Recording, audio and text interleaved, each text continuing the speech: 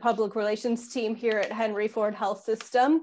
I have the pleasure today of bringing to you Bob Riney, our President of Healthcare Operations and Chief Operating Officer, and Barbara Rossman. She is the President and CEO of Henry Ford Macomb Hospital. They have some really exciting news to share about a new construction project up there in Macomb County. So Bob, I'm going to turn it on over to you. And folks, while it does say Michelle Fusco in Bob's corner, he is in fact the Bob Riney, and I will take care of that for you, Bob, while you're speaking. Go ahead, Bob. Only you could do that, Dana. Good afternoon, everybody. I am really pleased to be joined for this exciting announcement by Barbara Rossman, who serves as the President and CEO of Henry Ford Macomb Hospital and of the Chief Nursing Officer for the entire Henry Ford Health System, and Joey West, a member of the Patient and Family Advisory Committee at Henry Ford Macomb Hospital. Since Henry Ford Macomb Hospital became a full part of the Henry Ford Health System back in 2007, I've watched this facility and Macomb County continue to grow and flourish and become the true healthcare leader in Macomb. Today, I am thrilled to announce that the hospital is building on the preeminence for years to come and their prominence in this marketplace with a $318 million expansion and renovation. This project has been years in the making and one that will have an enduring and meaningful impact for all our patients and their families throughout Macomb County. The focal point of this expansion and renovation is a new 5-story, 225,000 square foot addition with 160 private patient rooms that can be easily converted to an ICU for managing critical ill patients when necessary. We are also renovating the existing inpatient units to create more private rooms throughout the entire facility. Once completed, this project will transform the hospital campus at Macomb County's first hospital to provide all 361 of its licensed beds as private patient rooms for the safety and the convenience of patients and their loved ones. In addition, this expansion and renovation represents the largest healthcare investment in the county by a health system. We announced another first for Macomb County in 2018 when we opened the county's first hybrid operating room as part of a $37 million investment in surgical, interventional, and cardiac catheterization lab expansion. I know that what we are building here will be the future of medical facilities, not just for Macomb County, but for the state and, quite frankly, nationally. We have put the full strength of the Henry Ford Health System behind it because we know that this investment represents everything that this community needs and wants. This is being financed, the $318 million project, by Henry Ford capital funding and generous philanthropic donations. No CARES Act relief funding has been allocated for this project at all.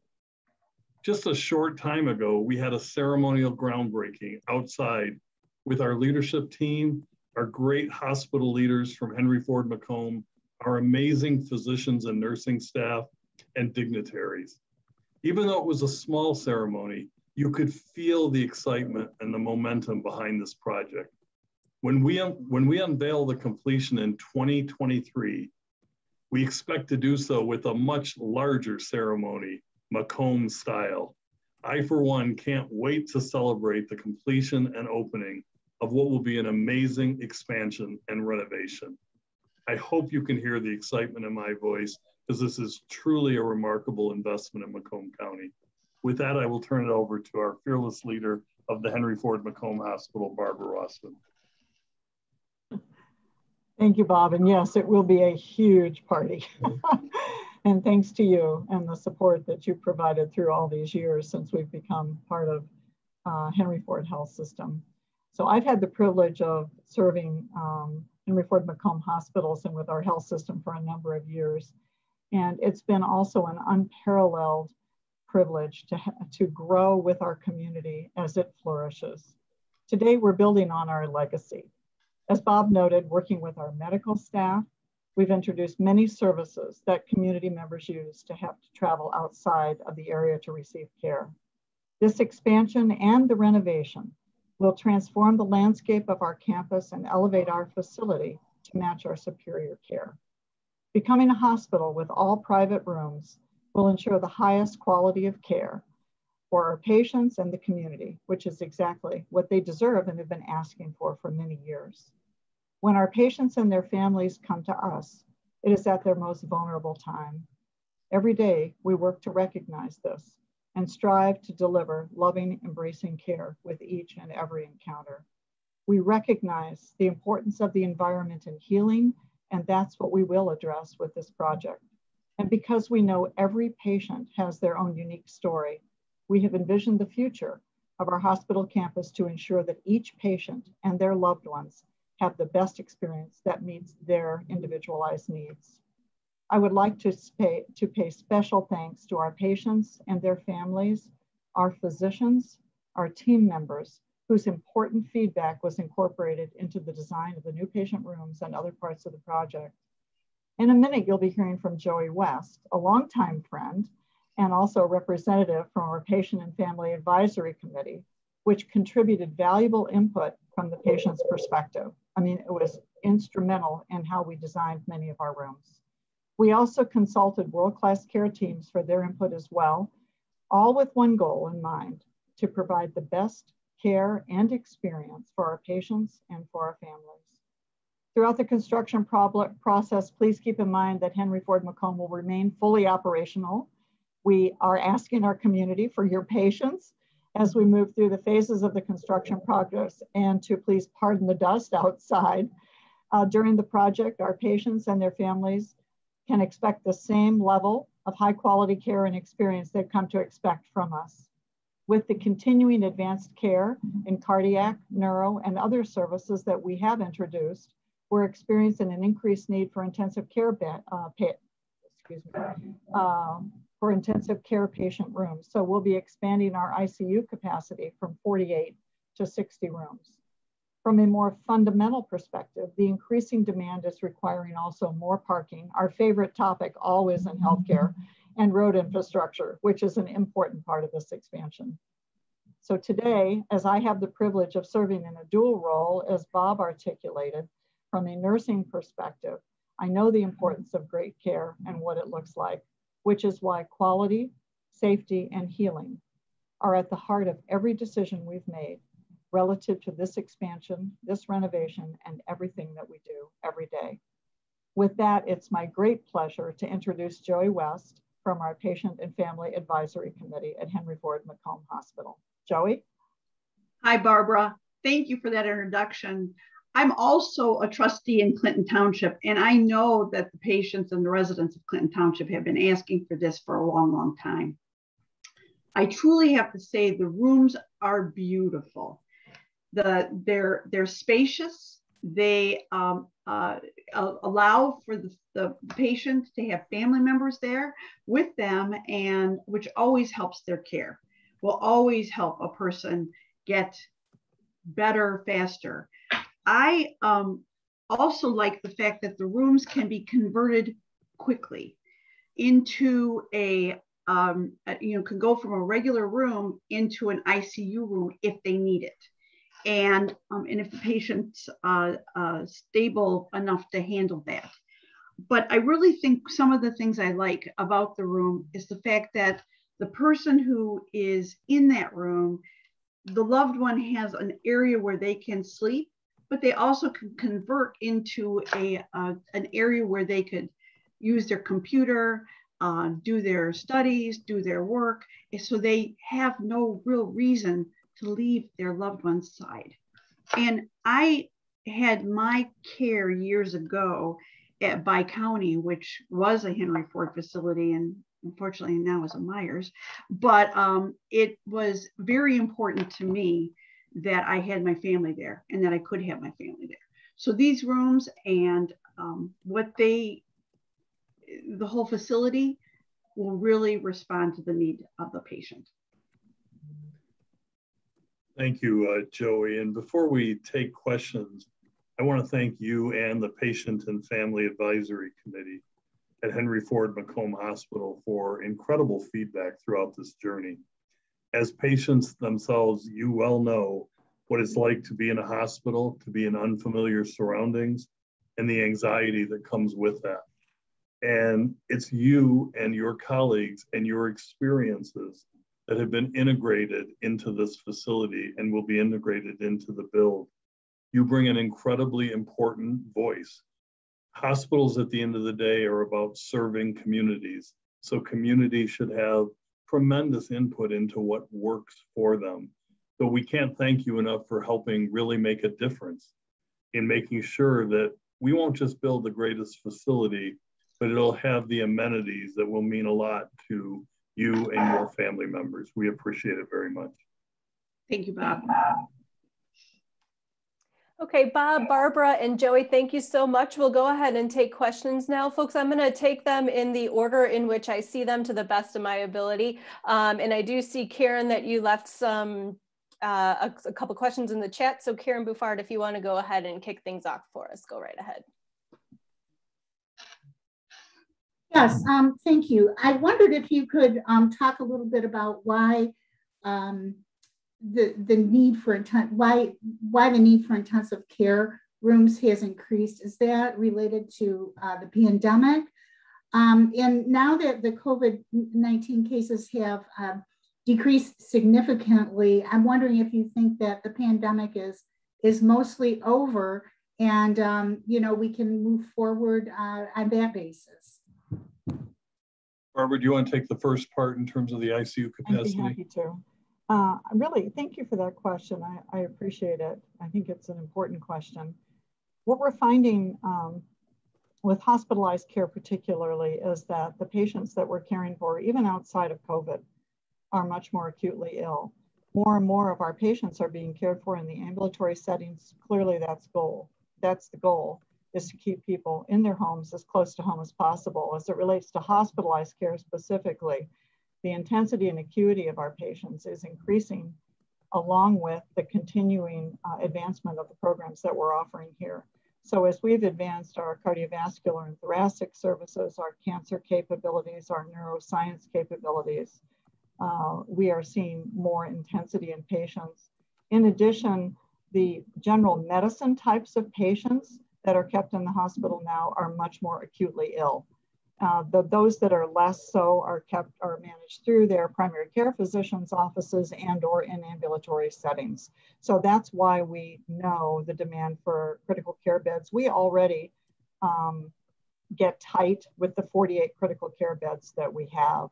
So this expansion to 60 in this project and our ability, as Joey suggested and Bob mentioned also, gives us that opportunity. As acuity continues to advance, we can convert any of these rooms now to critical care as on a needs-based. Thank you, Barbara. And as far as the second part of your question relative to COVID, there's no question that we are all experiencing and enjoying a significant reduction in COVID activity, both inpatient and in just general positivity from a testing perspective. And it's, I think, tremendously related to the vaccination success that we have had overall. And so we are very grateful for those in the community that have partnered with us on the vaccination journey. Having said that, we also know that viruses circulate, they cycle. We still don't know everything that we would like to know about this particular virus. And we do know that we're enjoying outdoor activities now, which is much healthier in general and reduces the spread of virus versus indoor activities. So our caution is about the fall when we resume indoor activities if we don't get the vaccination rates higher. The best way to ensure that we have a continuity of what we're really enjoying now is to make sure that we get the vast majority of our citizens vaccinated, because a virus can't move around vaccinated community members. So, you know, we're pleased with where we're at, and we're pleased that both employers and state officials are continuing to push and encourage and incentivize vaccination. Thank you, Bob. Sandra, I see you have a question about the CARES Act. Let's see if Mr. Bob Riney can answer that question. If not, we will get you the answer. But Sandra, go ahead and open your mic and ask that question, and any you might have related to the Macomb project, please.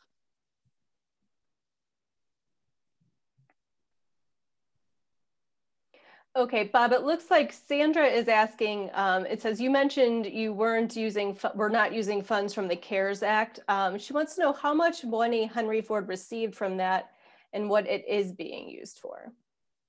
So without it in front of me, the last thing I would want to do is misquote a number. We have publicly reported it in the past. So Dana, to your point, we're happy to share that information.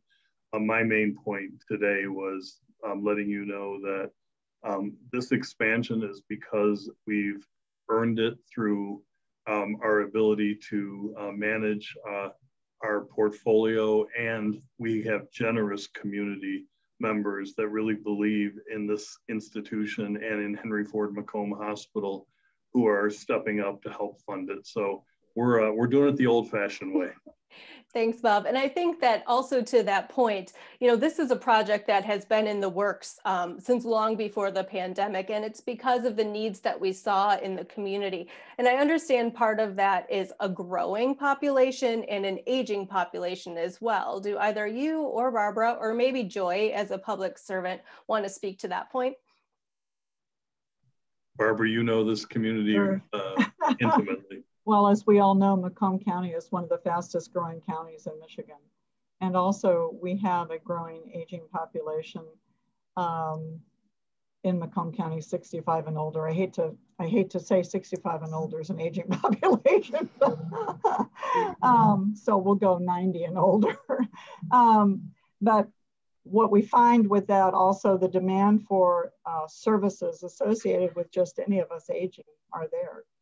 We also know that we have a population that has a lot of comorbidities, such as obesity, hypertension, heart disease, diabetes, things often associated with the way that we care for ourselves. And those are many of the patients now that we're seeing in our hospitals and health settings, and that increase the demand in addition to the growth of population that is coming into Macomb County. You know, if we think about what Mark Hackle says, his slogan is, let's make Macomb our home.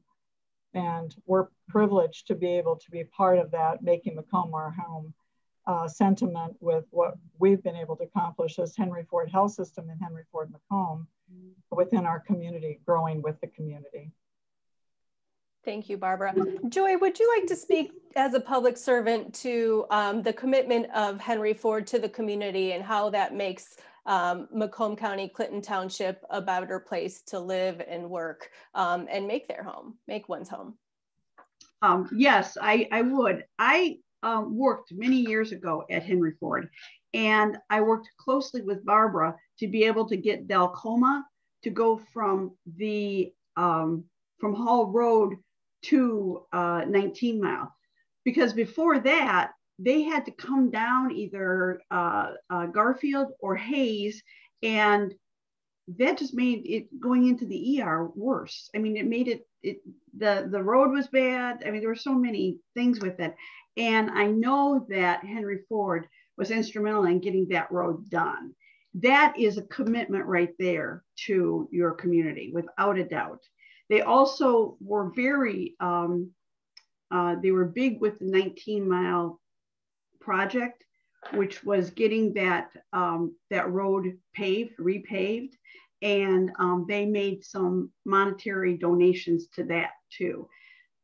Henry Ford has done a great job in Clinton Township. It hires a lot of people. It's in fact, actually years ago, it hired my daughter, and now she's over at Henry Ford West Bloomfield and just found out she's the supervisor of radiation therapy. Yes, yay! So I am very impressed with the hospital, and I'm glad it's part of our community. I have to jump in here, Dana. Oh, please do. Just tag on to what Joey said. We lovingly call Delcoma, its official name, Bob Riney Boulevard, because Bob made it happen. It's one of the first things that occurred when we became Henry Ford Health System. I will never, ever forget that. Point of personal privilege, that just reminded me I need to make an appointment for my mammogram. So I'm going to call your daughter, Joy, just FYI. Henry West Bloomfield is closest to me. Important reminder for everybody, right? I think I can say that. We do have a question in the chat, folks, about the rooms. So can you clarify for us, we are making all rooms private, but we aren't adding beds, correct? So can somebody clarify that for us, please, Barbara? Yes, I'm happy to clarify that, and I appreciate the question. So every room, right, we have 361 licensed beds on the Clinton Township campus, and that is the campus that is going through the building of the new tower and then the renovation of the existing central tower. Not all of those rooms are private rooms. Have got about 60% semi-private, about 40% are private. With the completion of this project, both phases of the project, we will have all 361 private rooms. Very good. Thank you so much. Folks, we're going to wrap this up in about 7 minutes, if not sooner. So if you have questions, go ahead and raise your hand and put them in the chat for me. I do have another thing that I'd love to hear a little bit more about. And so we know that a private patient room is comfortable for both the patient and the family, but there's a medical reason for that too. And Barbara, maybe you can expand on that for us. Oh, I love the question. Thank you. Research actually substantiates that private rooms create an increasingly safe and healing environment. It creates the privacy that patients and their families need. It buffers sound from the exterior corridor. Semi-private rooms, it's very difficult to do that because oftentimes, depending on how the division is in a semi-private room, whether it be a curtain or some kind of a thin walled barrier, you can hear, no matter how you try to create the privacy, it's very difficult. I think in addition to the healing environment, we know also that it reduces infections. There is substantive research showing that infection rates go down with private rooms. And I think even in our health system, we're seeing that with our organizations. I know that we are that have all private rooms. We've seen lowered infection rates, cross-contamination that sometimes occurs in hospitals unintentionally, but it occurs. So those are some of the reasons. It's a tremendous patient family satisfier, and it creates such a loving, healing environment, really magnifying that body, mind, and spirit healing that we can get from hospitalized care for those that need it. Very good. Thank you so much. The final question that I'm seeing is, when will this work start and when will it be completed? I think I can answer that, but correct me if I'm wrong. Work has already started just in March, correct, Barbara? Yeah. Okay, very good. And we're looking at a 2023 completion date. Am I correct? Am I remembering my facts correctly? For the completion of the North Tower. Okay. So if you could clarify that a little bit for us. So the North Tower, we anticipate completion, and as Denise mentioned earlier, we appear to be a little ahead of time, we'll knock on wood, and working to be under budget. As Bob made comments earlier today with our groundbreaking, we always strive to exceed expectations, Bob. And then once we move our first patient into the North Tower, we'll begin construction in the central tower, a unit at a time. That's the existing building, to get to the all private rooms in the central tower. We anticipate that portion of the project to be completed probably in the summer of 2024. Thank you so much. Okay, folks, if not seeing any more questions, we'll go ahead and wrap things up. Any closing words from anybody? If not, that's okay. Thank you all for joining us. Thanks, Bob. And I look forward to driving down your boulevard next time I go to Macomb County. It's got to be known for something. Thanks, everybody. If you have any follow-up questions, please reach out to Dave Olajars. His email address is on the press release that you should have received in your emails recently, or you could reach out to me as well. Happy to help where we can. Everybody have a great afternoon. Thanks so much. Thank you. Bye-bye.